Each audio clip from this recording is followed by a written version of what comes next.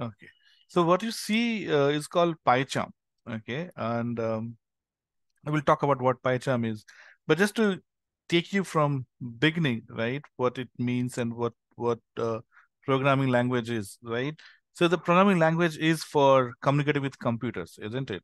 Now for SQL, for example, you have data in the database. How do you get access to it, right? How do you communicate? How do you send data? How do you get back data, right? That's why you're using SQL. Similarly, programming languages like Java, C, C++, Python also does the same thing. You have a computer, you want to make it work for you, right? So if you want computer to make it work for you, you need to speak computer language, right? You need to give instructions in language which they understand.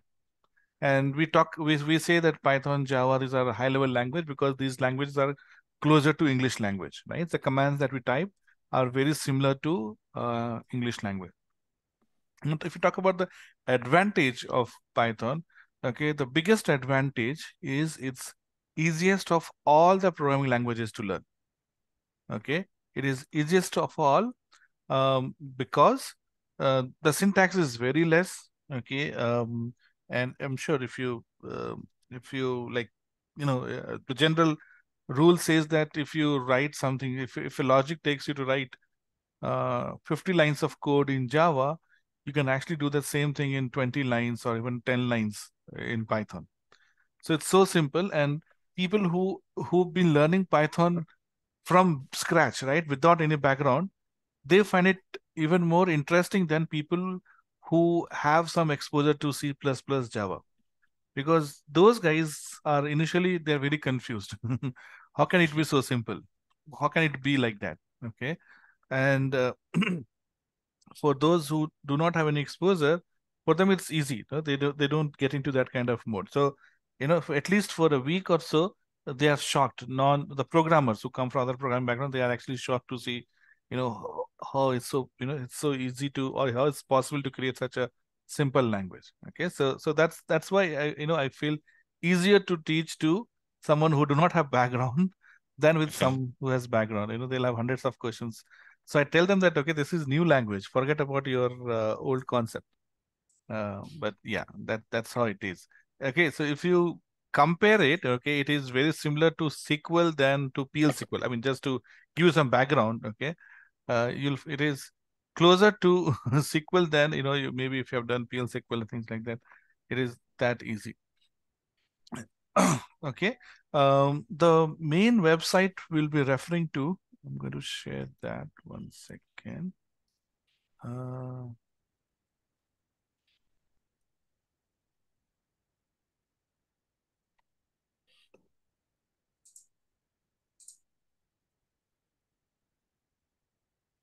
share the entire screen. So this is called python.org. Okay, this is the official website of Python, right? And you can download the software from here. You can download based on the version that you are using. Okay, you can download and install it. And it has a good documentation. Python is very well documented. Okay, so you can actually go and get a lot of information from here. Um, so once you install, okay, so right now the current version is 3.11.1. That's the latest version. So you can install multiple version of Python. Okay, unlike other software where it creates problem with different versions, Python you can create. So it uses something called as virtual environment. So when you install a Python, it creates its own virtual environment, which is like its own world. So you can create multiple worlds of Python in your machine. So let's say if you're working on a project which is 3.8, right? And you're working and suddenly you're part of another project which is just starting today. So they'll start 3.11.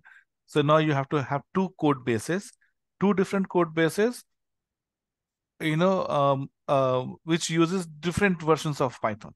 So absolutely no problem. You can create two different folders and you can start using it. They will not have any interference with each other.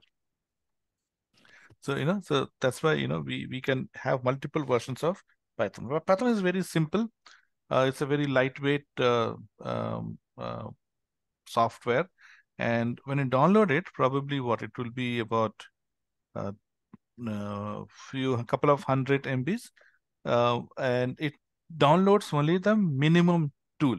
Okay, and as you get into advanced programming, it will download. You can actually install libraries or packages over it.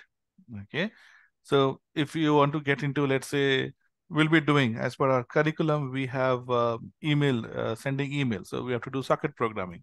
So socket programming is not part of your main core installer that we install Python, right? So we need to go and import.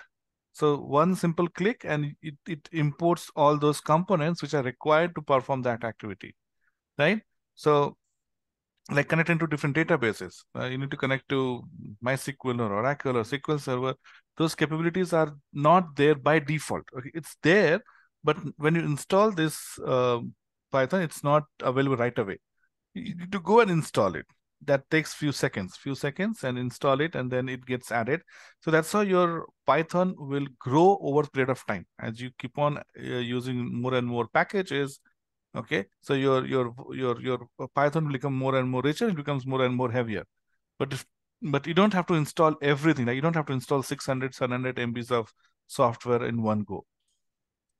And that's also the advantage of Python. Now, if you see, as I said, right, it's easy to learn. And second thing, as I said, it is used in almost every field. Whether you talk about game development, you talk about data analytics, website development, it has its own framework, Django, Flask. These are very popular frameworks provided by Python. So you can do web framework as well. So it has a lot of features.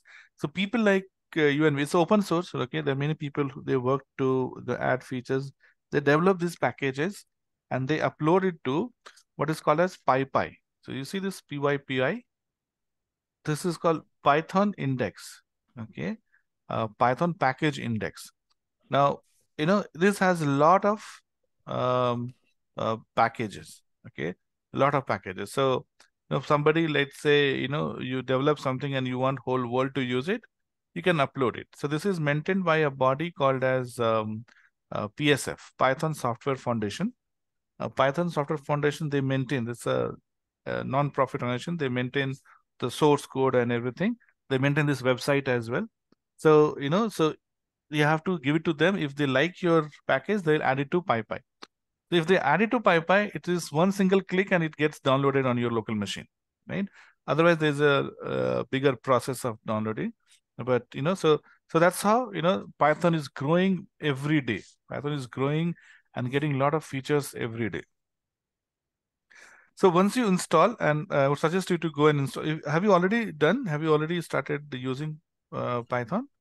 I have installed it probably like 6 months ago. I have Okay. like 3.10.2 version. Perfect. That sounds good. Even I don't recommend using latest version because see, Python is very dynamic language. Okay, they keep on adding new features, and sometimes the new feature may not work with your old stuff. So Mhm. and so that's why it's see, I told you there are many packages, right? There are many libraries. Now, if the new version of Python comes in, those libraries also have to be tested with new version, right? And sometimes it doesn't work. So it's always better to be one version lower than be on the latest version. Okay.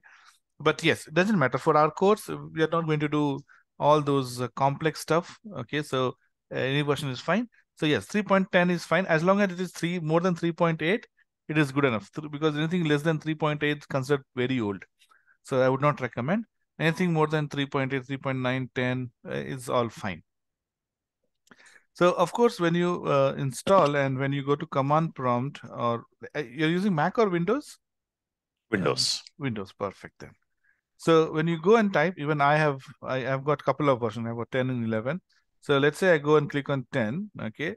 So this is the default Python prompt.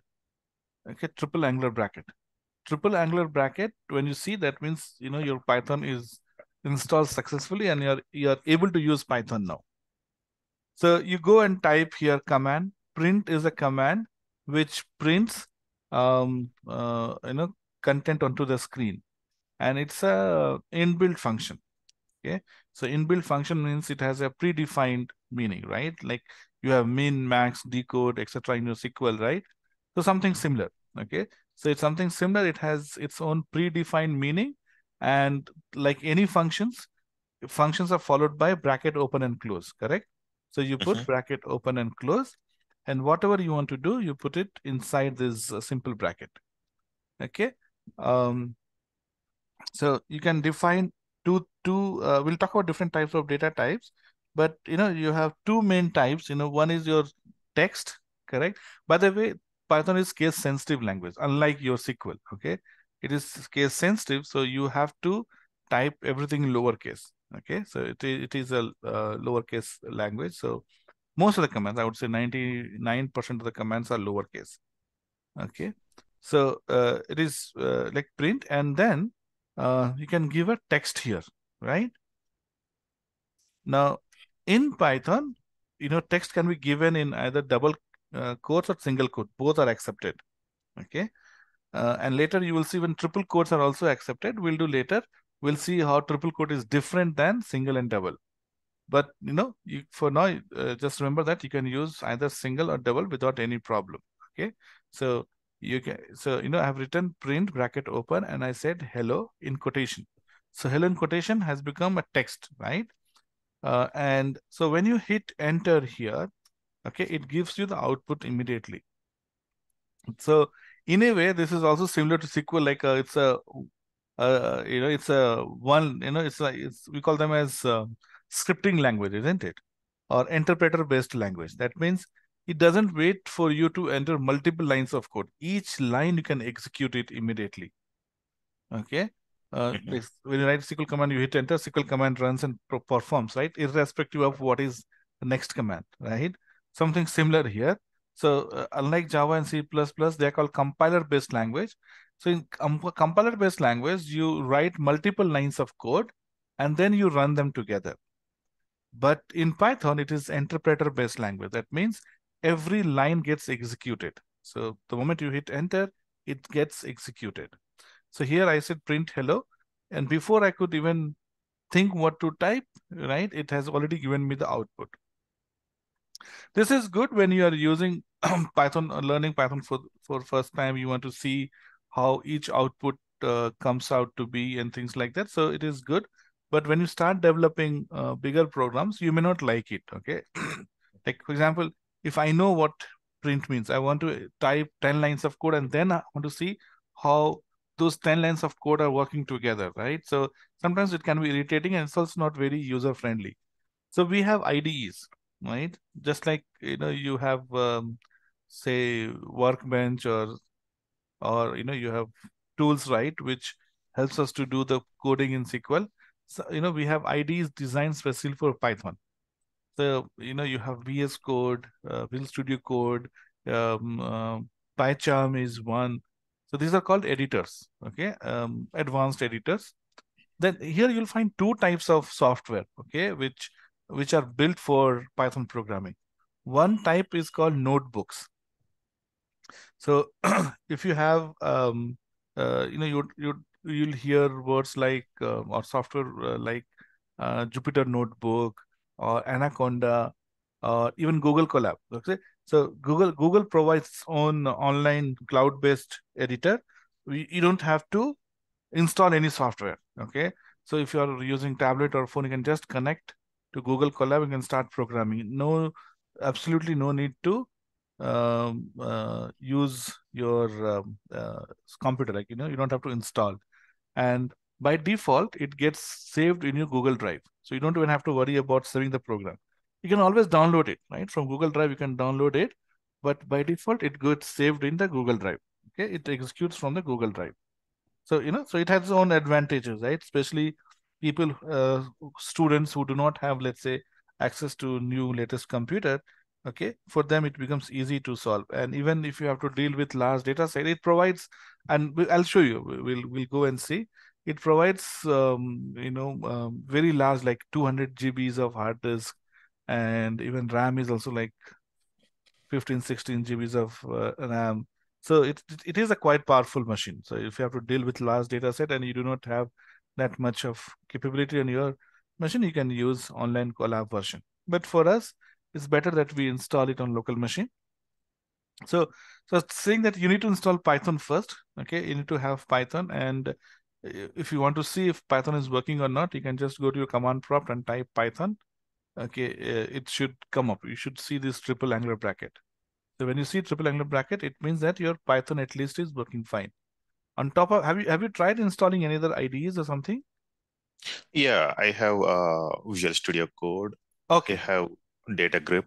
Uh, um, okay. So I've not heard of DataCrypt, but yes, Visual Studio Code, yes, that's also a good tool, right? So even I use it sometimes. So I think I have it okay, open right now.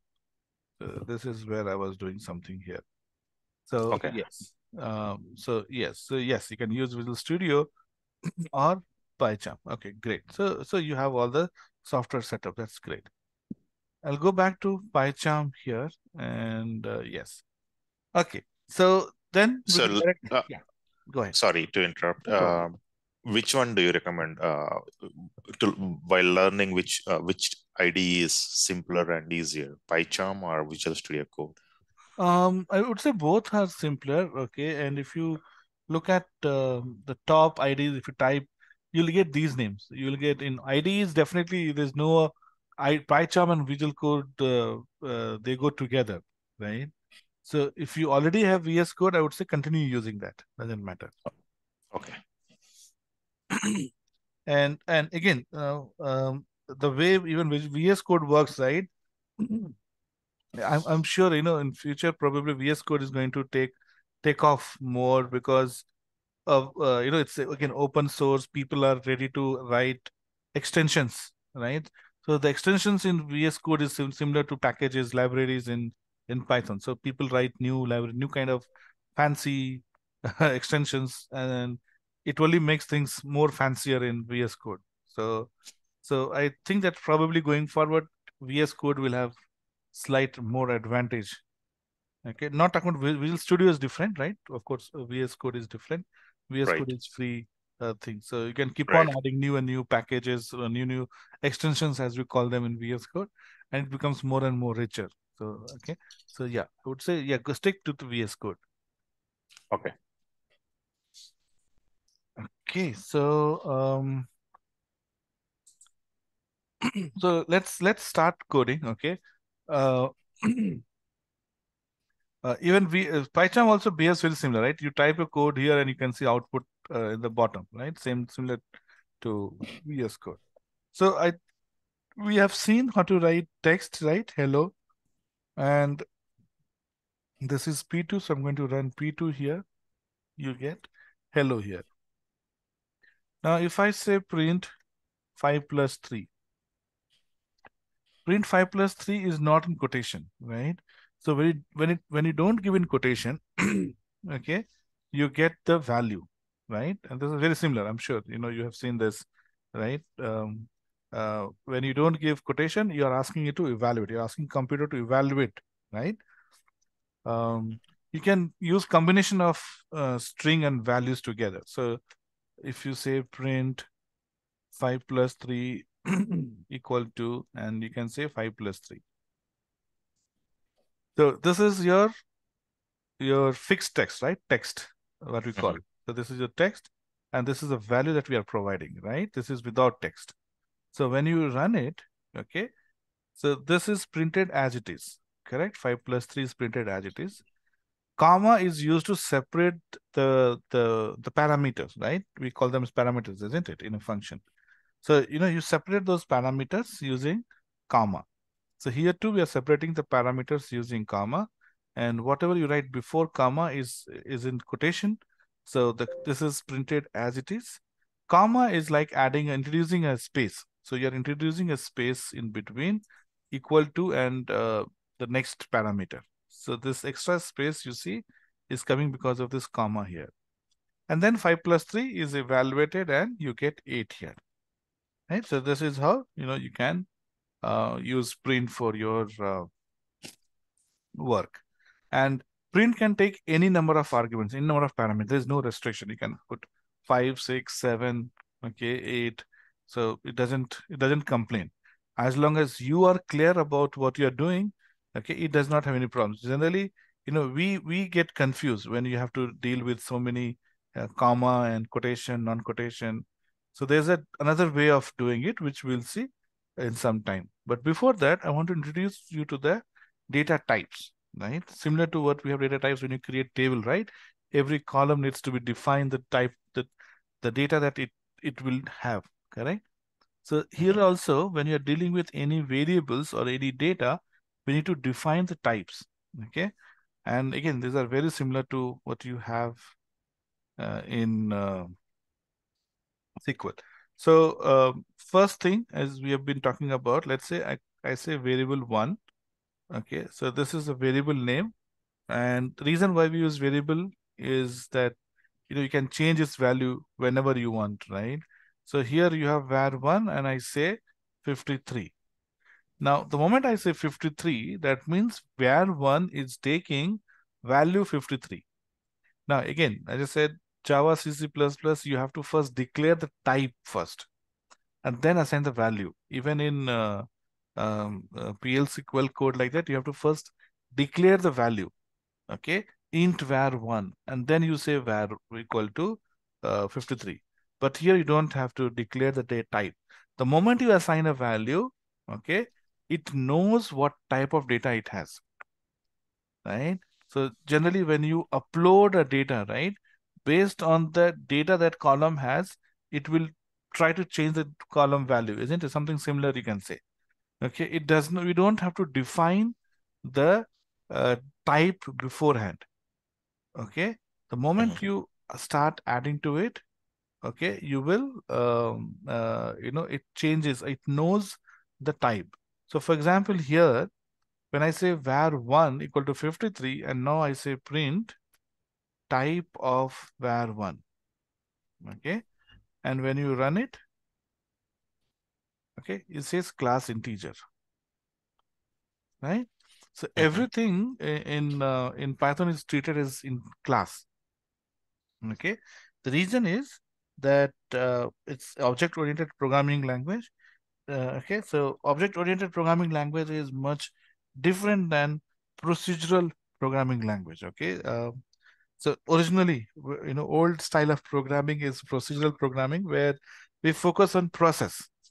Okay, how to get it done, right? So, for example, if you take a bad example like training, so this 1 hour of our time is a process, right? So this 1 hour, you, I, and Zoom, three of us, three of us are required to be here, isn't it? And then you do something, and it's end of the process. After that, I don't know you, you don't know me, right? But the actual the object-oriented programming is that there is an individual you, there is individual me, right? And the process is just part of our life. It's after process also I exist and you will exist, right? So so the way we think about the world, we're trying to mimic in our programming language, right? Initially we were thinking more of process. I want to get this thing done, right? Once you get it done, then you don't care who did it, how it was done, things like that. So that's what the programming language. So C, if you talk about C was designed to be more a procedural programming language. Then they thought that no, procedure is not the way real world works. Real world works on entities. Real worlds work on people, right? And people and things. And then we use procedure to do certain thing, and we use multiple procedure. So main is entity. Main is the people were involved, not the process. So they started creating the class. They said, okay, so if you look at real world, this is how things are in class and object format. So for example, okay, we'll talk about class and objects later, but just since we saw the word class, I just want to introduce the concept, slowly here. So if I say that I'm using Apple or I'm eating Apple, right? Now you will not have any question, right? Because you know what Apple is, and we can eat Apple. But if I tell you I'm playing cricket with Apple, that's when you'll start asking questions. How can you play cricket with Apple, right? Because we don't associate playing cricket with Apple. So playing cricket is a procedure we don't associate with Apple. So entity, right? Now, if I say I'm singing, I'm dancing, fine. You would not get doubt.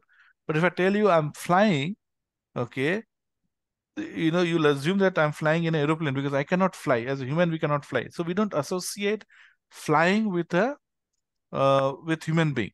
So what programming language has done is they have created a certain functions.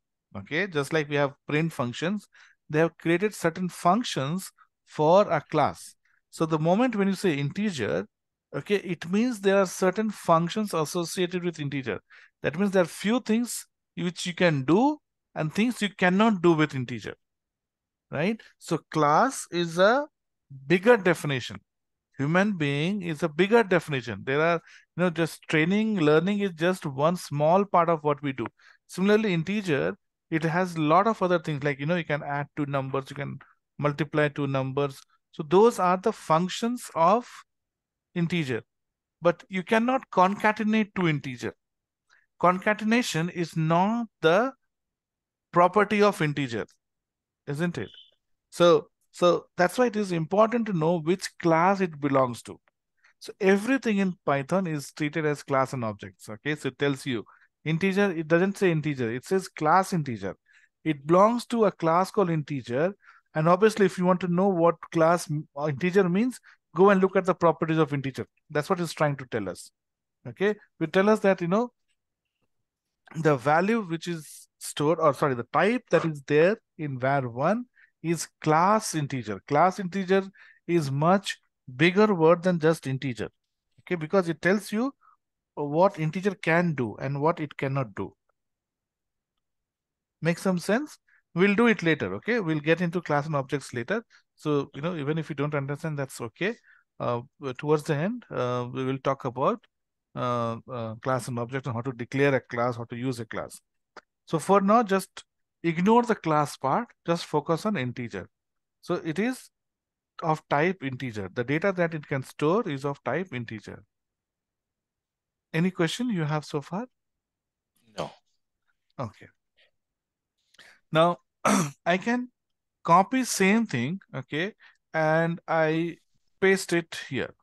Now this time I'll put a quotation around it. If I put a quotation around it, it becomes string, the text type, right?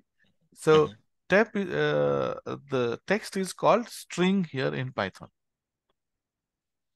str.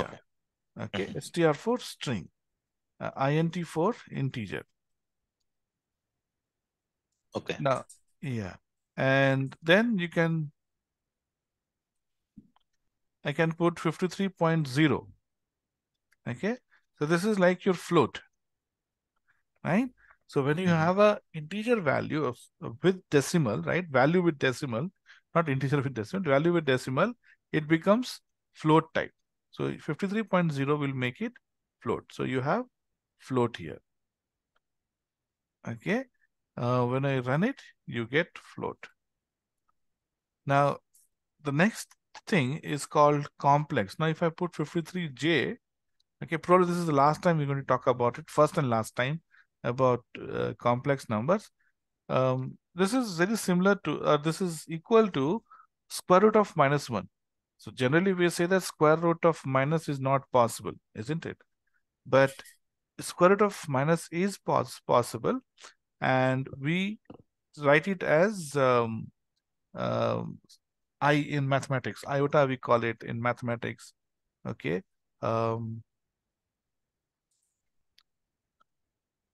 So this iota, okay, is represented as J in Python. So when you say J, okay, it is your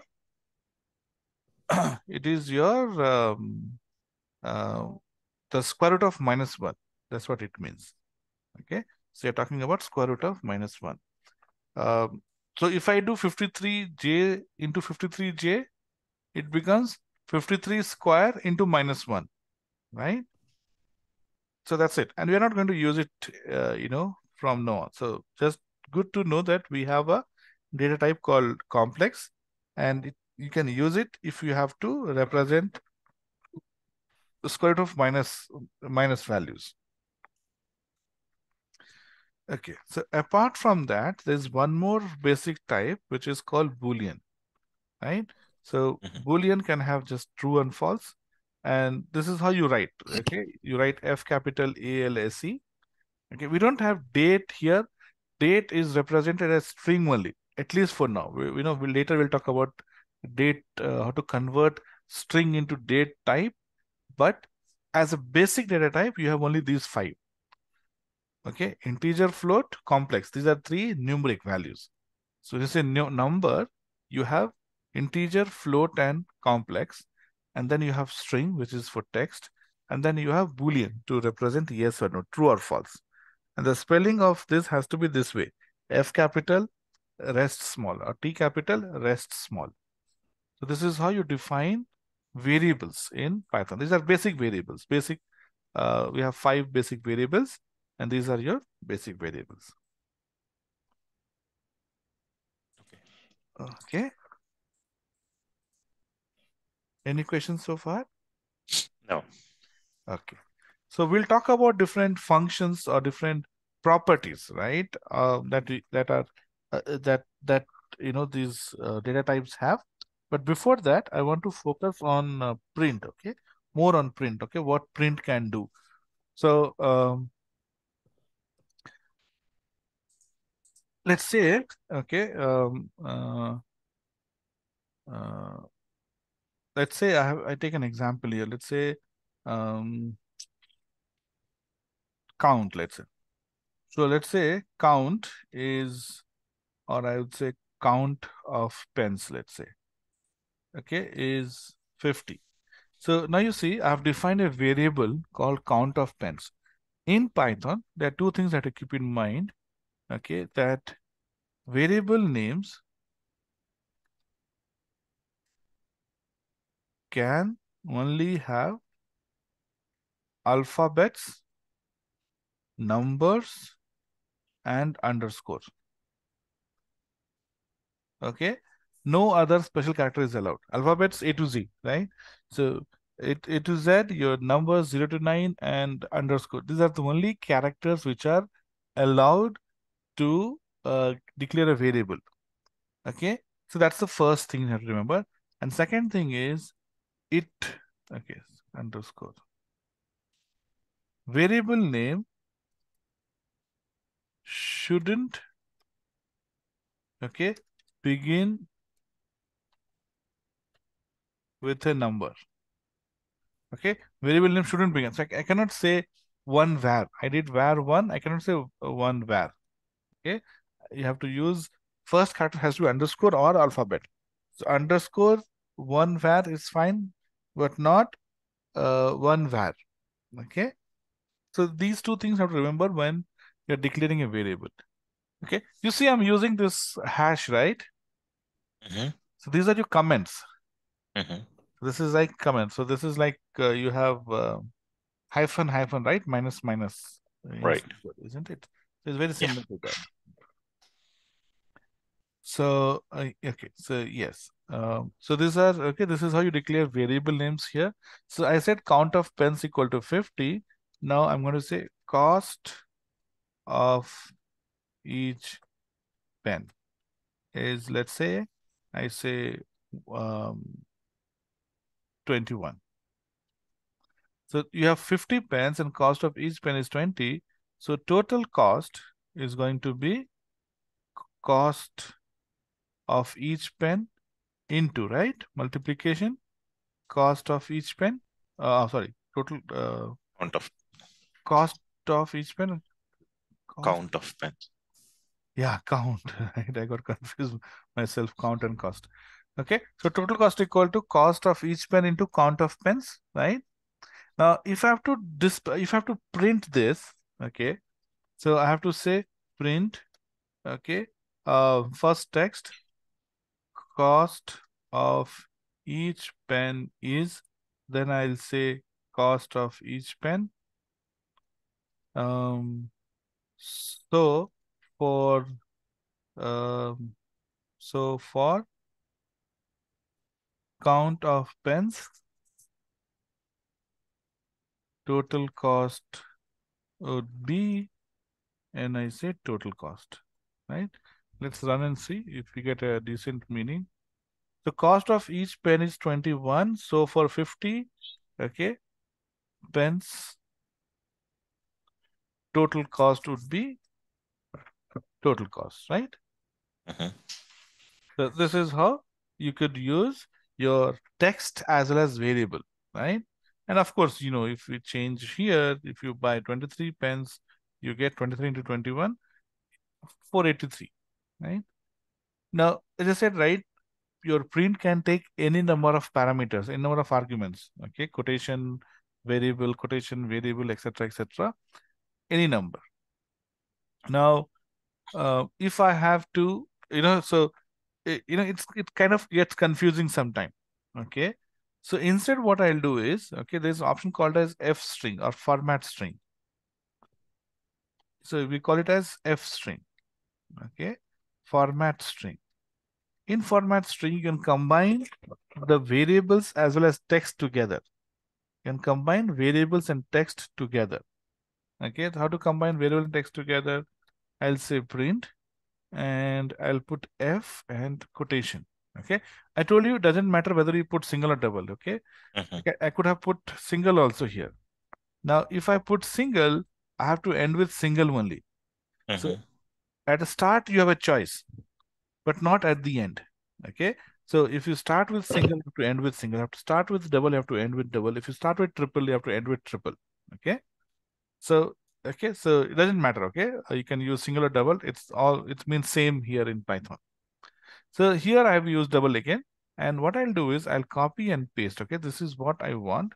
So I will copy and paste here. And wherever you have these variables, right? This is where I need to replace with the variable name. So I'll put this bracket here. I'll put this bracket here. I'll put this bracket here. Curly bracket. Okay. So we're using this curly bracket, flower bracket. And this is within the quotation, not outside the quotation. Okay. That's the use of format. Okay. You put within the quotation and then you give the variable name within this bracket. So cost, this is the first variable, right? So it comes here. Okay. Count, first variable, it comes here. Okay. Then you have total. It comes here.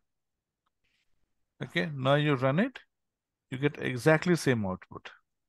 Okay. It is better because you don't have to close the code. Okay. So first you write whatever you want to write. Okay. And then just go and replace those variables with the variable, variable name along with this curly bracket.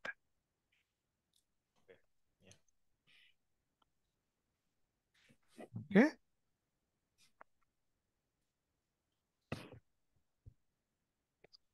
This is how it works and you can use it.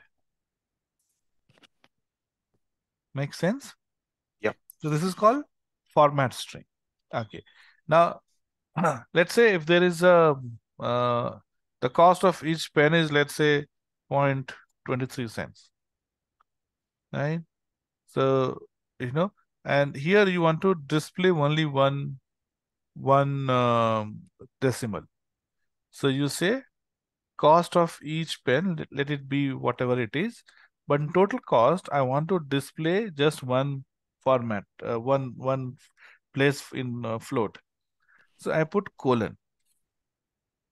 So whenever you are formatting, okay, and we'll see as we write more programs, we'll see, okay, there are different ways of formatting. Okay, there are multiple places where you need to format. Okay, so first formatting we see when you are formatting with a float value. So here, okay, I want to display only one value after decimal. So I'll say 0.1. Point means decimal value. 1 means one value after a point and float. So if I say 0.1f, it will round it off to one decimal value. So see, the 29, you get 3 here. Okay. So this is how you can format your values here. Okay.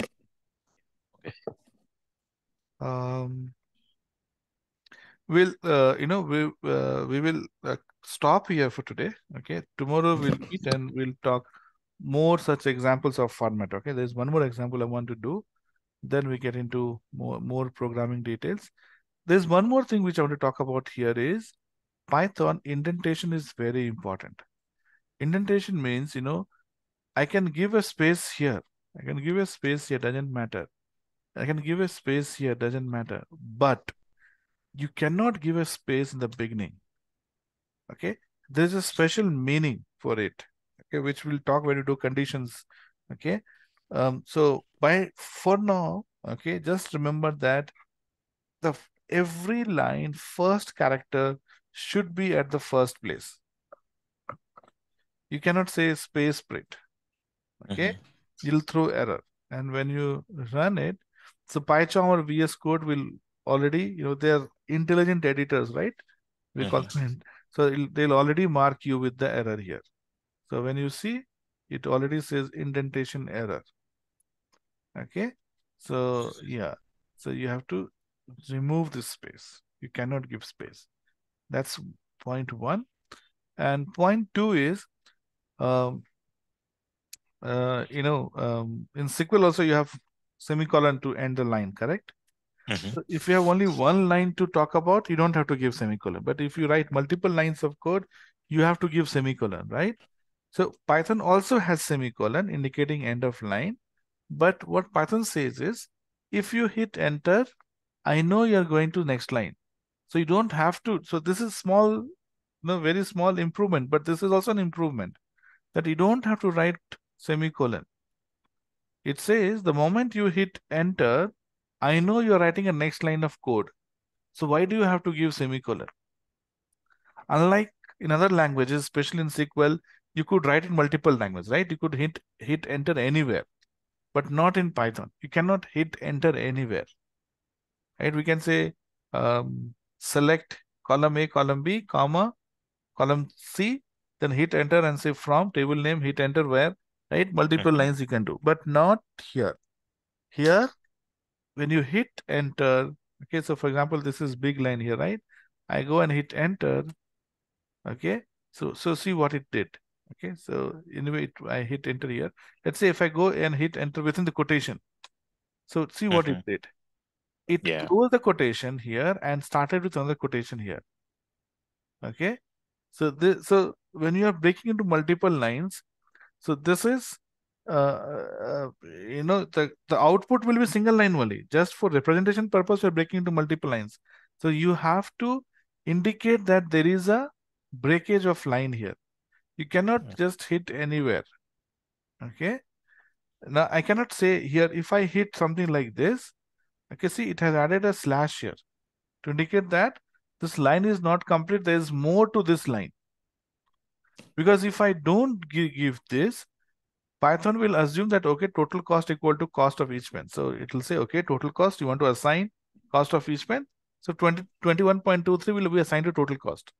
And then it says star count of pens. What is star count of pens? I don't know what is star count of pens. So it'll give you error. Okay, so it's not able to think beyond the one line, right? So that's why you have to indicate with something that, okay, this line is not done yet. So there's more to this line than this.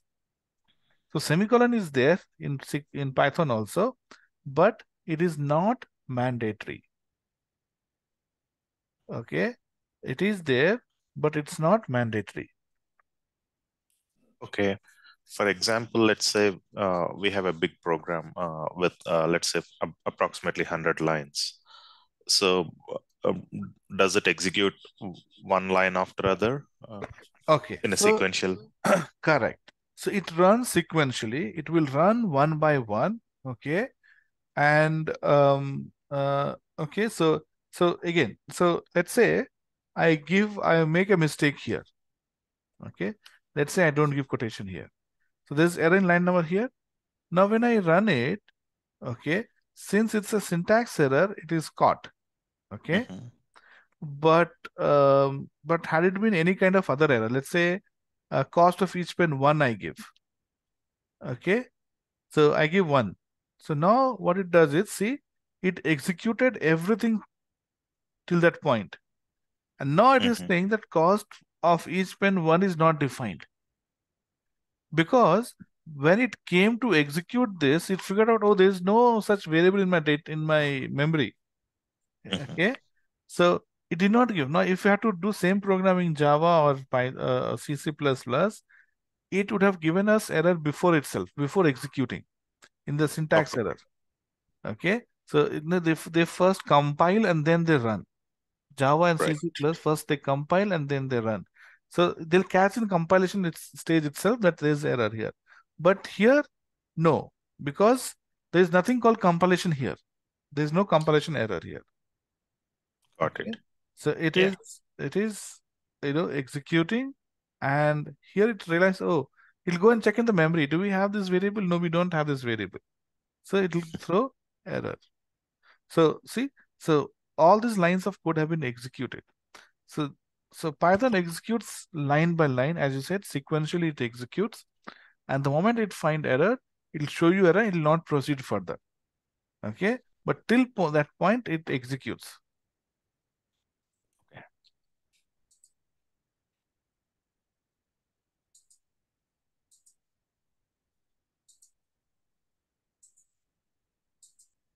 Okay.